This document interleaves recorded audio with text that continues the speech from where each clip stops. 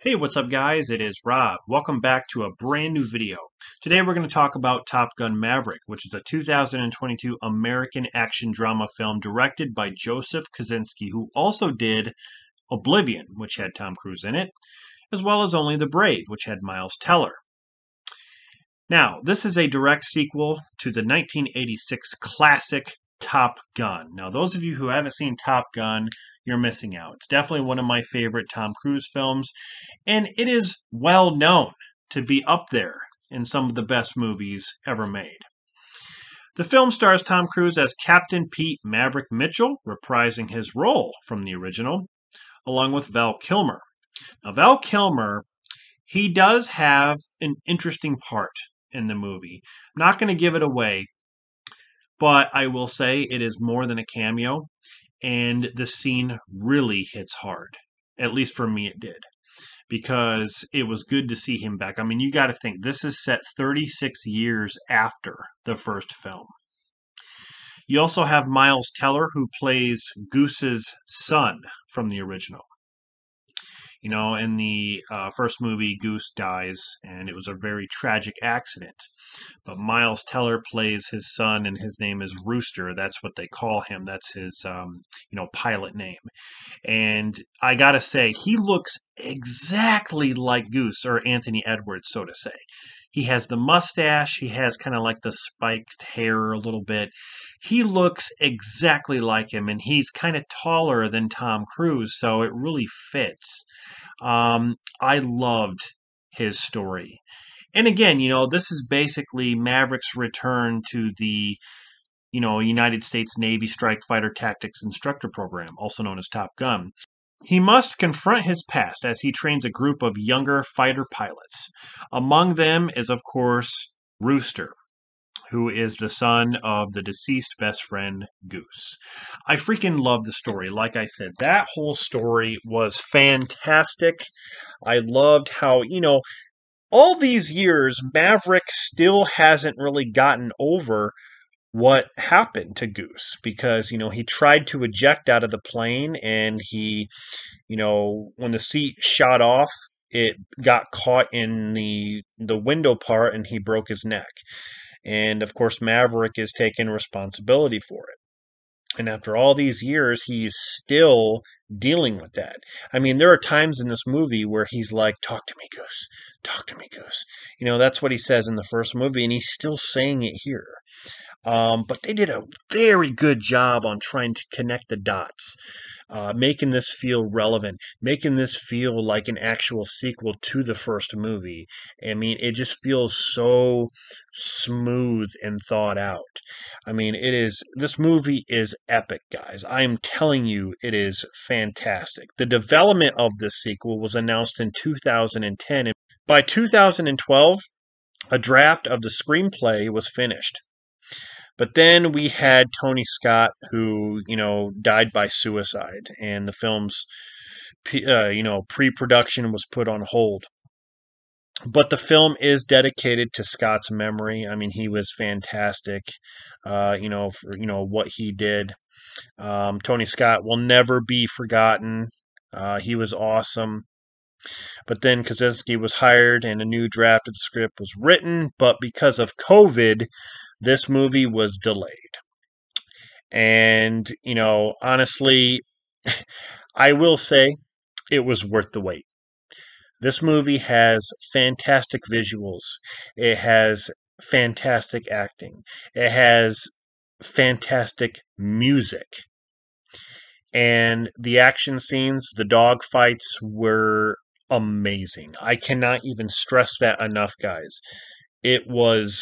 This movie, I was not expecting it to be this good. It has a running time of 131 minutes and a budget of $170 million. And you have music by Harold Faltermeyer, who did, the music for like Tango and Cash. Lady Gaga also has a song on here. Hans Zimmer, who is, I don't even really need to, say anything more about Hans Zimmer, how good he is. But yeah, this movie, like I said, it just connects everything. Now, Jennifer Connelly's character was really good. I wasn't sure how I'd feel about it, being in a relationship with Maverick and kind of on and off thing. That's how they kind of touch on it in this movie. But it worked because, the original love interest was Kelly McGillis, and though she's kind of like stepped down from acting, she doesn't really do it anymore. And she actually looks really different now. She's actually unrecognizable, but they don't really go into any kind of detail with her. And I was actually surprised because at the end of the first movie, it kind of leaves you wondering what happens between the couple. And so I'm just, I'm left wondering, like, after all these years, they didn't even really touch on that. But I suppose that was just a way to kind of overshadow it, bringing Jennifer in and having that kind of, relationship or romantic thing. Now, Meg Ryan, I wasn't sure how they were going to do that.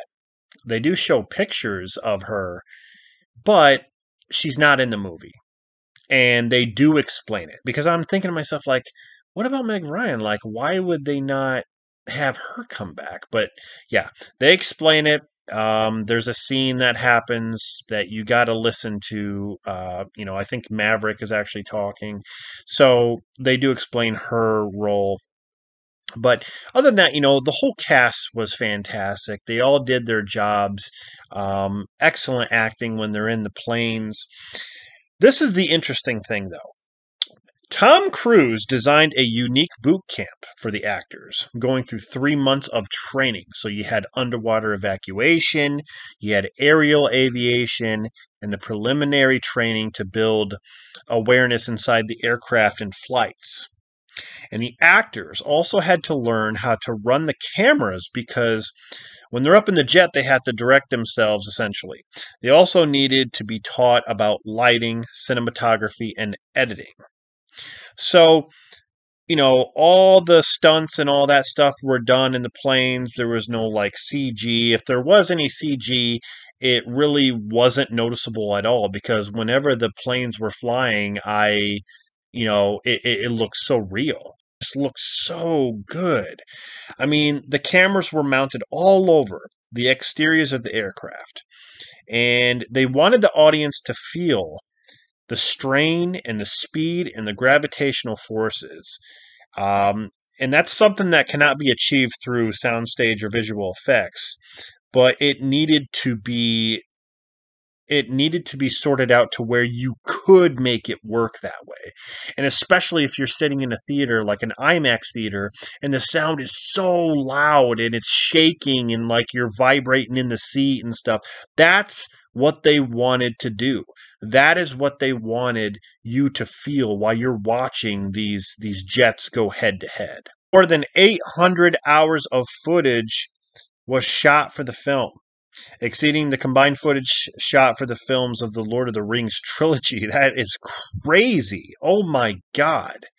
This movie has a lot of twists and turns as well, where you think something's going to happen and something else happens. It does leave you on the edge of your seat in some scenes, and biting your nails, wondering what's going to happen. I loved it. Every single moment. So far, I can say this. Top Gun Maverick is my favorite movie of the year. That's right. The Batman was my favorite movie of the year.